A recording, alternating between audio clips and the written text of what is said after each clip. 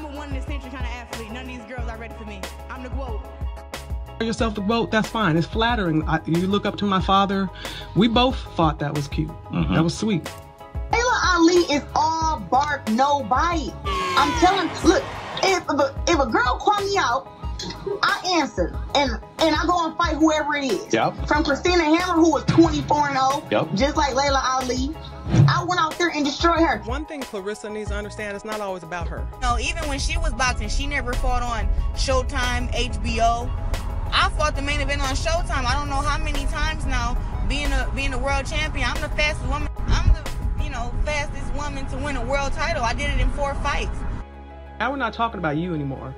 They asked me about coming out of retirement. First of all, I already know what's available I'm a businesswoman.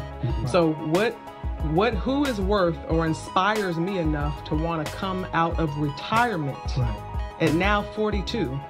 Do you have $5 million for me? Do you have $10 million for me? Because guess what? It's going to take at least that. A little bit of attitude about myself, okay? I'm very confident. Yep. Laila may think that she big and she bad on this stuff, but when it comes to boxing, there is no woman on this earth that can beat me. She could never beat me.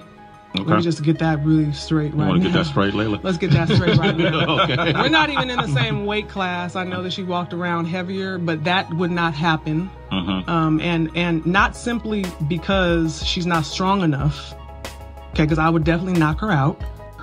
She want to fight, I'm all there for it. We can fight at 168. She says she's 200 pounds right now. I'll give her a year to get ready. And since I'm so easy to beat, the loser get $5 million, winner get $10 million. And I'm going to go home a $10 million freaking multi-millionaire because I'm not going to lose. She's not talented enough to beat me. You're talented. You can box. You can... Oh, shit. Look out, Rich. You can throw those hard punches, but there's a sweet science to boxing. The reason why you have not been able to knock out the opponents that you've already faced, I can totally see it. Why? But I don't really care about what nobody else think, though. It's about what I feel and what I think and what I know.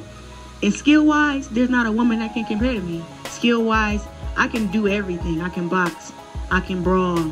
I can stand there toe-to-toe if you want to. I can stand there toe-to-toe and not get hit and land my shots. When you have that kind of caliber fighter, as in being a woman, that's God-gifted. And Are you tripping? This is ridiculous. You're never the same once you get it from me. You're never the same. All these girls think they're so tough, then they get whipped by a pretty girl. It's just not the same. I'm telling you. Trust me. So what is next?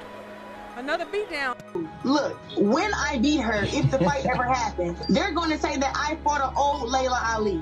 They're not going to say that I beat Laila Ali when she was at her best. They're not going to say that. Congratulations, because now you get to get your ass whooped by me.